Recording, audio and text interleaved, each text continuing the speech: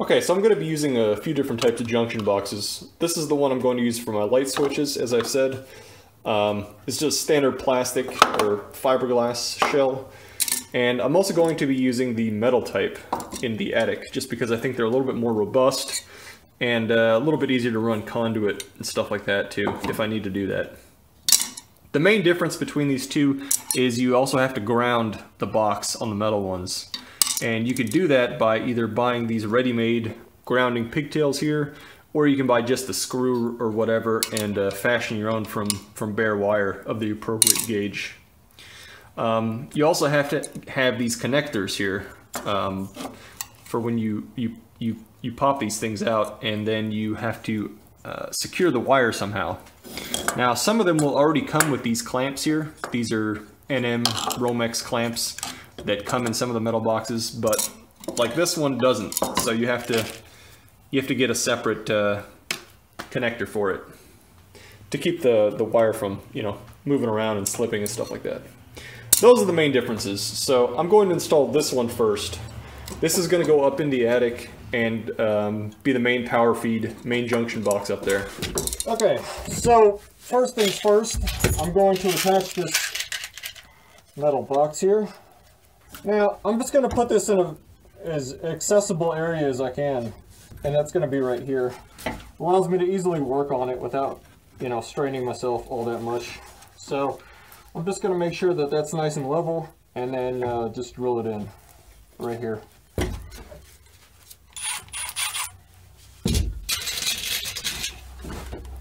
I'm just using some 1-inch screws here.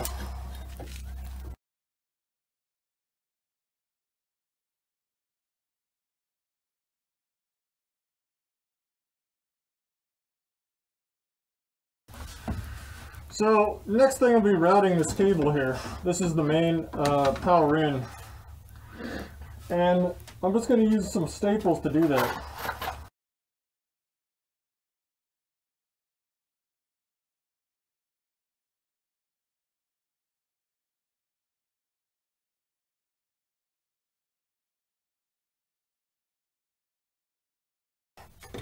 Okay, so that is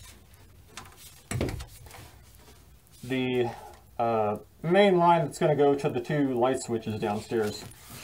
I'm not sure how much I like these connectors. It seems like they kind of scrape the outside insulation a little bit much. I'm probably just going to end up keep going with these. Next thing to install will be the Romex cable to the bench outlet.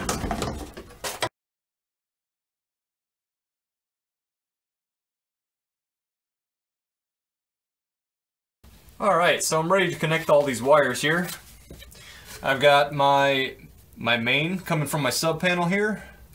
I have the power going down to the light switches. I have the power going to the garage door opener and outdoor light. And I have the power going to the outlet near the workbench here. And I'm just going to connect all of these now.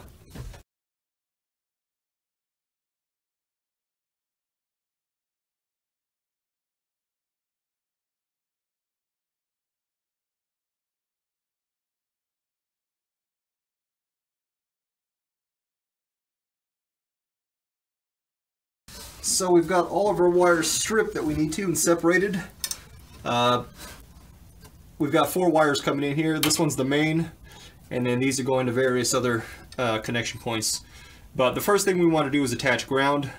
You have to remember when you're using a metal box to get a separate ground screw, one of these.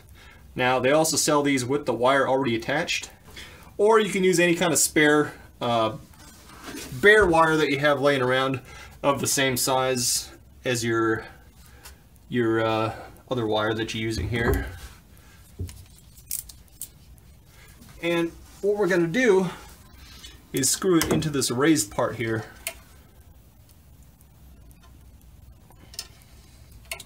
On this metal receptacle. I'm just going to screw it right into there.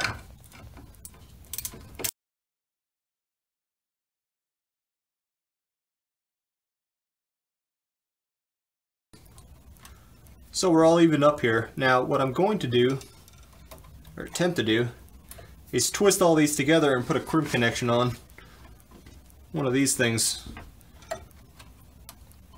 So I'm going to grab my lineman's pliers, see if we can do this here. Alright, so we've got them all twisted up all nice.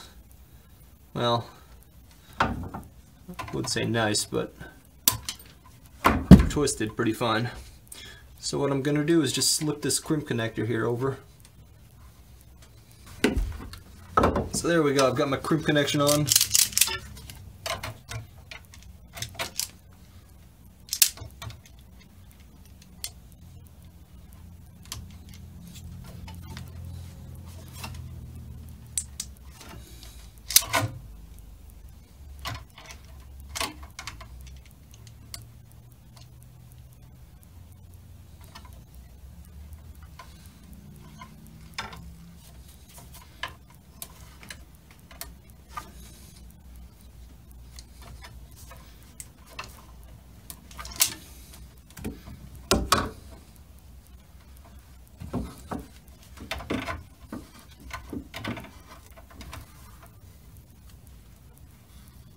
Just going to trim the excess here.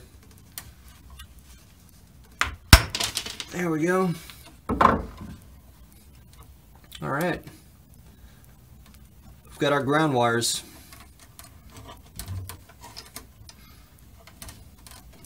Okay, so next thing we got is the neutrals. We're going to group all those. There's only going to be 4 of them. But basically these are just going to be a pretty simple connection. And I'm actually going to use one of these push-in connectors instead of a wire nut, just because there's 4 of them, and ultimately I think this will make a little bit better connection than a wire nut with 4 wires.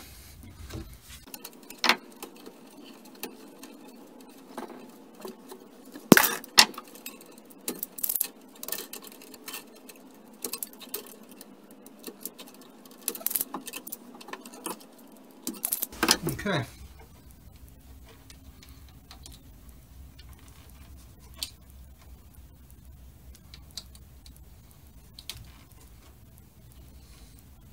And it's really just a matter of pushing them in there. There's not a whole lot to it.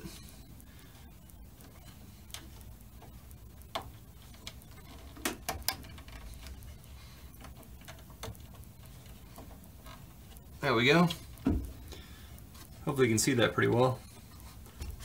You can see that they're fully, there's a clear part on the end there. You can see when the wires are fully pushed in. And that's pretty much all there is to it. All those wires are now connected together. Let's see if we can stuff this in nice. Okay, there we go. All right, last but not least, we have the hot wires.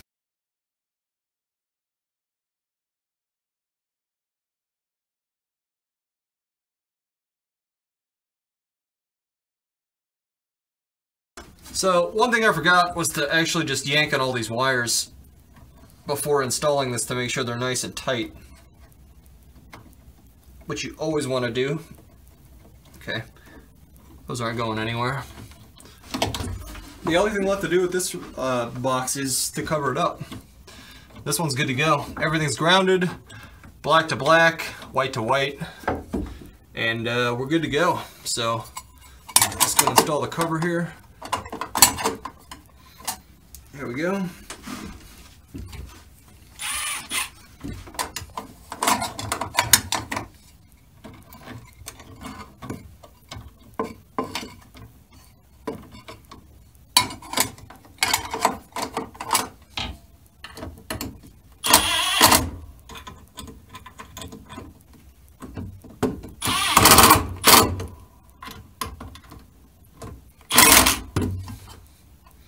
Good. That's it. This box is done.